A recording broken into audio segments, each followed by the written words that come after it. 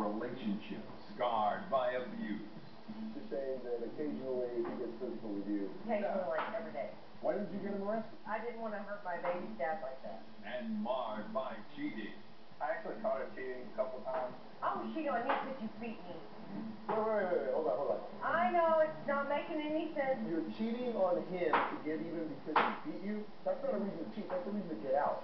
Today on Judge Alex, will a surprise witness add fuel to this relationship's fire?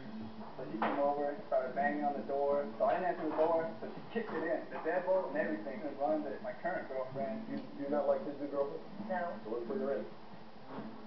She's a Hold on.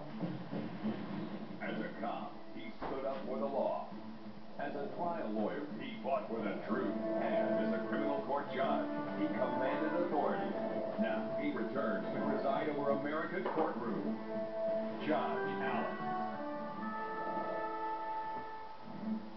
Jessica Pritchett, he sued her ex, Albert Willhite, for allegedly not paying her for charges he made on her credit card and using her child tax credit. She's suing for $5,000. Albert Willhite says he has more than paid Jessica back by paying off her car and the car she wrecked, so he owes her nothing. All rise. Court is now in session. The Honorable Judge Alex Perez presiding. Please be seated. Ms. Pritchett, you're suing your ex for money that he charged up on your credit card and also for refund he received on his taxes by claiming your child as a deduction. Is that right? Yes. Okay.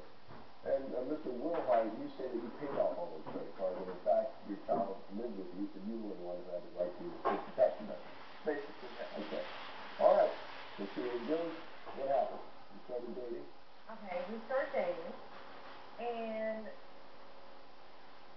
I ended up getting pregnant about a year and a half to 2 years down the road. She's on birth control. She told you on birth control? She was on birth Yeah, control? she told me she was on birth control. Were you on birth control? Yeah. No. Not all the time.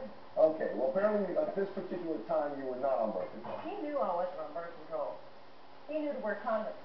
You told me you were on That's birth birth control. You control. just told him. Okay. So she missed a couple of days.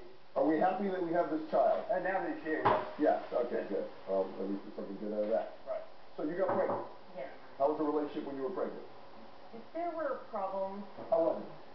Or were you too busy packing the U-Haul and unpacking the U-Haul to notice the relationship? that's about right. It was pretty good. We argued, but you know, she was really my first serious relationship. We got together. She was 14 and I was 15, and we stayed together for 6 years. So she was your first girlfriend? Yeah, basically. So you know, I thought it was normal. Okay, we argued a lot, we fought a lot, but yeah, I thought it was normal. That's pretty much it. Yeah, right.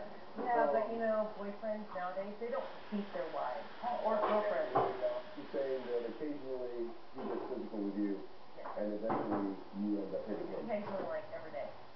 Every day? Why would you stay there and put up with that? I don't know. When I had this kid, I didn't know any better. Why didn't you get him arrested? I finally did, but I didn't want to hurt my baby's dad like that. Up next on Judge Alex, a relationship beyond repair. You two get along now? No, we hate each other. Yeah, I don't talk to him. And later, his new girl pays a surprise visit. They were broken up. Because she stole him from me. I'm talking. Quiet! I want to have to send Victor out for a giant saucer of milk here.